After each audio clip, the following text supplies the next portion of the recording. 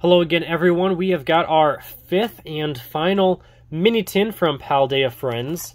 Almost said Paldea Evolved, not quite yet. Paldea Friends to open up with our 2 booster packs, and as you can see, I got our 4 other art cards lined up in the back, so you can see exactly what an art set of these look like.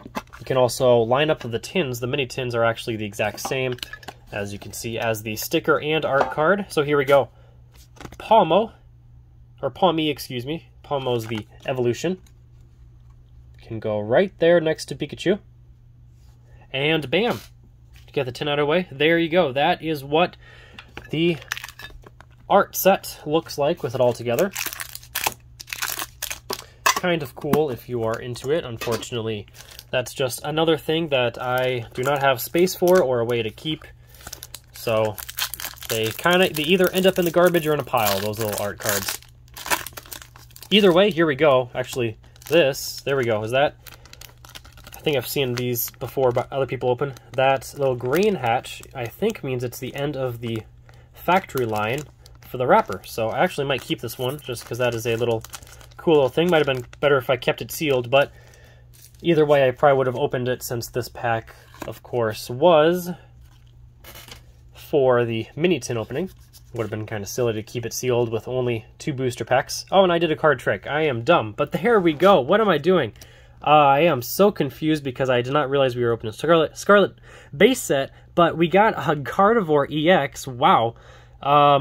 Okay, there we go. This is an excellent pull. 245, and bam, this is going straight into the binder. This is looking like it's in good condition, besides a little bit off-center and top to bottom. We got cloth.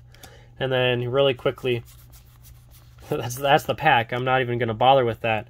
This is a little bit of a messed up video, but I don't care. We got Gardevoir EX.